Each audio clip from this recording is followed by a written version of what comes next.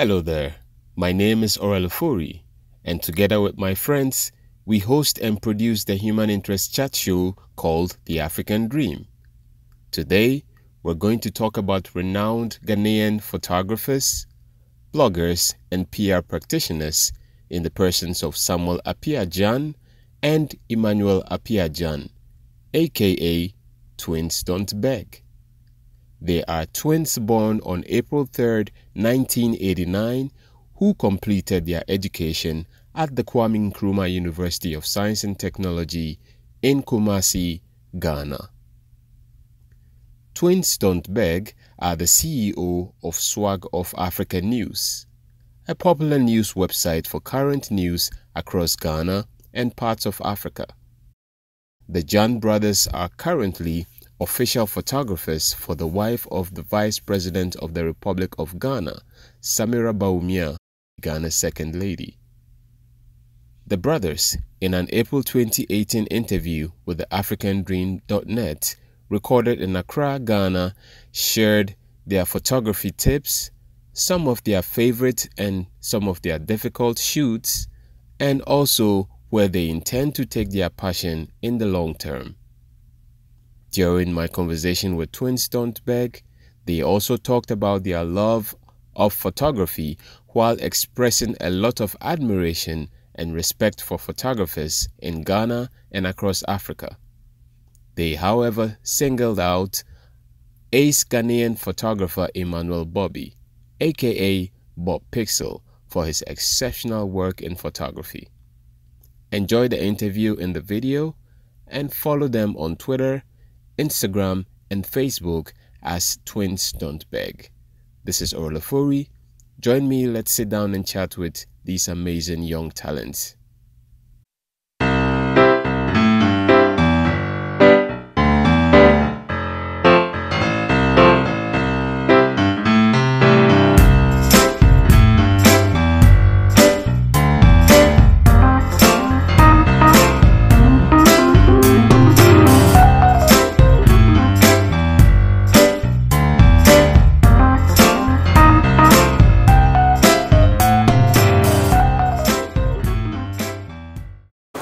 Hello there, this is Oral Ofori of The African Dream.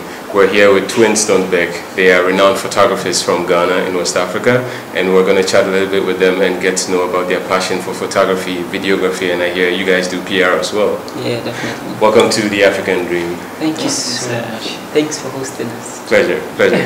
Formally introduce yourself. I'm Emmanuel Bobbie, and I'm also Samuel Appiah Gyan. Welcome to The African Dream, the Gyan brothers. So anyway, tell us, what inspired your passion for photography and videography? We have mostly been behind the scenes and pushing a lot of, content, especially media.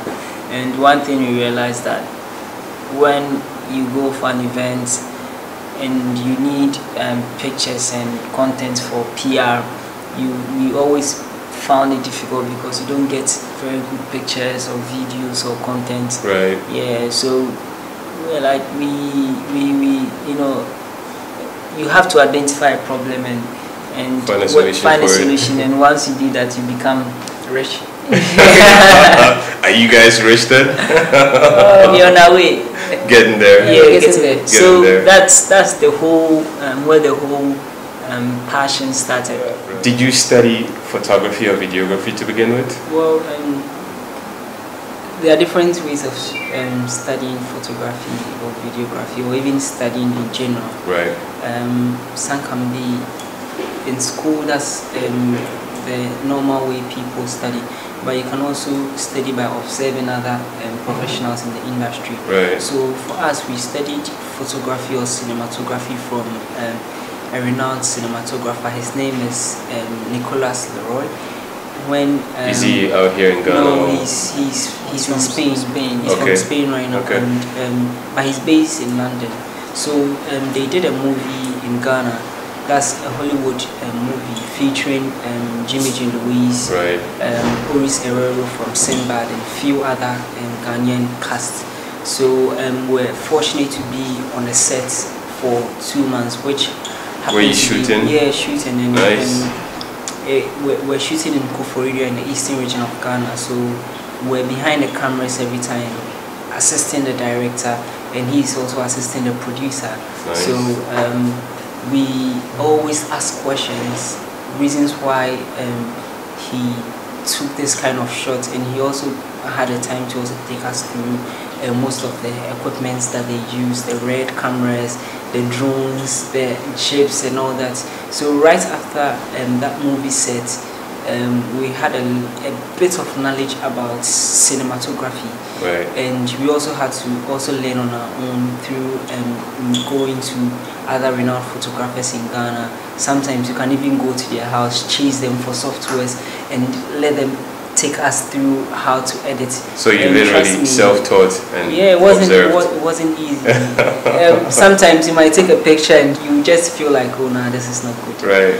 This is not good, because you can also see other people's work. Someone like Bob Pizzle, you can see their work and you'll be like, no, I want to achieve something like that. And it means you have to do something to get to that stage. So basically, what did you study in school? Well, I studied post-harvest technology, which is more like a specialization in agriculture. Right. Where was that? Where did you study? Gyan University, Kwame University. Did you guys go to the same university? Yeah, and I was studying landscape design and management. Okay. Yeah, that's the first degree. Cool. That's like a total 360, from photography. Yeah, I know. Right. But you do what pays the bills, but most importantly, you do what you're passionate about. Yeah. Right. So, mention some of your clients, people you've worked with in the past. Well, here in Ghana, we've worked with almost everyone. In Nigeria, we've worked with Toki Makinwa, who's a renowned TV and radio personality, and also an author. We've worked with Corridor Bello, Nigerian musician, skills. Like a very big top Nigerian artist. In the Hollywood part, we work with Jimmy Louise, we work with Ori Serrero, and when it comes to Ghana, we've worked with everybody. That's interesting. No wonder you guys are so renowned. Now I saw a photo of the second lady, Samira Baumia, and I found out that one of you took that photo. Yeah. Give us a little background to the making of that photo. Well, that photo was taken on the 6th of March, 2018. This is how the whole thing happened. Was the sword cutting ceremony for the National Cathedral, and the president was there, the vice president, and second lady, and many church officials. Right. So I was on a 6th March celebration, Ghana, everything. It was all about Ghana at 63. Right.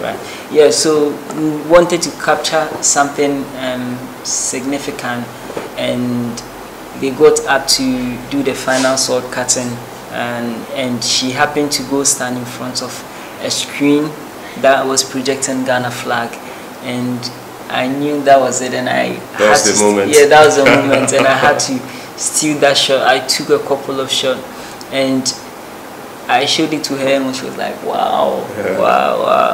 And I was like, can I post it? I was like, yeah, sure, say it. So immediately I posted that picture.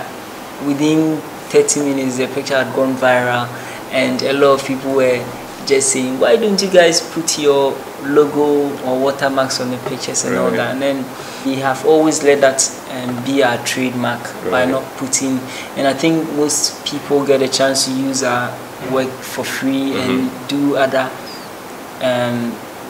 stuff. So yeah, that's one reason why we never put our watermark on the tag. There's an old Ghanaian saying that goes, "Ade partner tournament." So if the work is good, you don't have to advertise it; it'll sell itself. So that's pretty cool. I saw a shot that was taken of Ebony, the late musician, which also went viral in a very short time. Describe the attempts that came into making that shot, and the feeling you got from all that euphoria after it went viral. This happened during the Miss Malaika. That's a 2017 edition of Miss Malaika, and she happened to be an artist on the bill. So she came with all her dancers and all that, and they brought this chair that depicted that she's a new queen in the music industry. So she came to sit on the chair, and if you're a photographer, you just see a moment and you know that definitely you have to capture that moment. And we just took that moment, and right after she died, may her soul rest in peace, most of the people were using those pictures to wish her, and those pictures were also used to do some few posters. And that was just it. That's interesting. Yeah. Tell us some of the photographers in the Ghanaian industry that inspire your work, whether they are alive or not. Well, we'll give it up first of all to Bob Pixel. He's a very good photographer. Well, we didn't officially meet him, but the first time we met him, he was the one who even approached us, and he was like, "Hey, you guys, you look familiar." He mentioned our name and was like, "I'm Bob Pixel," and I was like, "Wow, I've been following your work forever, and this is like an honor to meet you." And he was like, "You guys are doing amazing, and you guys should continue whatever you're doing." We heard of him from back in KNUST, and at that time we weren't doing photography, but we were just sitting somewhere admiring his work. And I think that was an honor to have met him in person. Yeah. The others we follow, and we just watch them from afar. Nice. Yeah. Tell me, what has been one of your most difficult shoots, and how did you overcome the difficulty to finish the project? Well, I think the most difficult shoot was the one with, which was like a total rebranding for the second lady, which was done 2015, late 2015. Why was it difficult? It was because, imagine you are being given the chance to put together a shoot for an incoming second lady, and everything was in our hands. We had to look for the right stylist, we had to look for the right makeup artist, we had to look for the right location, and it was scary looking at the fact that we were in charge of such a project. And I think the friends that all the people that we contacted us didn't disappoint. I think everybody managed to pull up. Heck, of course, it's the second lady. Yeah, so everybody did their best. Shout outs to Bubune or BV Official, Wayna, who did her makeup, and BV did the stylist, and Africa Regent Hotel hosted us for the photo shoot. And I think those pictures brought a lot of light into the 2016 campaign, because she was all over. People were admiring her for her pictures. People loved her because of how we projected her on social media, and her personality, and Samira herself allowing herself to be, because it's not everybody that allows herself to be photographed or be projected in a certain way. So it was one of the most difficult projects, but it still ended up well. Yeah, it ended up well. It was a lot of butterflies in our stomach. Now, tell me, what are some tips, tricks, or advices you have for people watching who are into photography or videography, or what are some of the things you do to sharpen your skills as you keep climbing up in the industry? Well, first of all, in the photography industry in Ghana, I always say it's quite a big sea, where the biggest fishes would have something to eat from, and also the smallest crabs and prawns would also have something to benefit from. Is he that poetic? Fishes, crabs, and prawns. Yeah, you see. Don't say seafood. So, as you are beginning photography in Ghana, even if you start from somewhere, you still definitely get clients to work with, because everybody wants moments to capture from and to capture. So, my little advice starting photographers. Start small and climb up. They should just start from their own small circle, their own small area. Shoot family members, friends, family, because they are the ones who will be able to project your work. Again, you have to be very humble, and you shouldn't let everything be all about money. It shouldn't be like, I've taken a picture of you and I'm going to charge you for this. You just have to be humble, work with the clients, make sure that the client is always satisfied before you can even think about money. And again, you have to invest in equipment. You always have to. Yeah, because everyone is as good as equipment. You always have to buy new equipment so that your equipment define you. Yes. Well, yeah, definitely. I would say that as a photographer, you have to always imagine you driving a Ferrari and somebody driving a what car? Tico. Exactly. And you guys are giving the same distance to cover in 1 minute. Right. Definitely. Even if I'm not a good driver, trust me, I would be able to. Yeah, exactly. So just drive safe though. You have to do lots of investments. Right. As a photographer, you also have to learn every photo shoots or every segments that you are doing should be better than the previous one that you did. And again, you just have to also learn from others who are also successful in the photography industry. So basically, invest in yourself, invest in your skill. Don't let money be the motivation. Invest in equipment, and don't wait for the big moment. Even you can shoot your family members or random things out there. Exactly. That's good advice. That's good advice. As far as giving back is concerned, I know you said money is not a motivation, but there are many ways you can give back. From all the skills and talents God has blessed you with. What are some of these ways that you're already giving back? We've started mentoring a lot of young photographers. They always come up to us whenever we go out, especially whenever we're shooting an event and I see a young photographer struggling. I just find a minute or two to teach them one or two tricks. Then constantly we are having conversations with them. Some would want to follow you everywhere so that they can learn, but maybe some of the shoots that we do won't allow us to bring, because it's kind of like a bit official and private, so it wouldn't allow us to always bring a lot of people around. But any little chance we get, those who hit us up on our social media pages, we find time to connect with them, and just give them one or two advices. And we are also looking up to like the future. We'll be able to surprise some young photographers, because we know people, as a photographer, you struggle with equipment.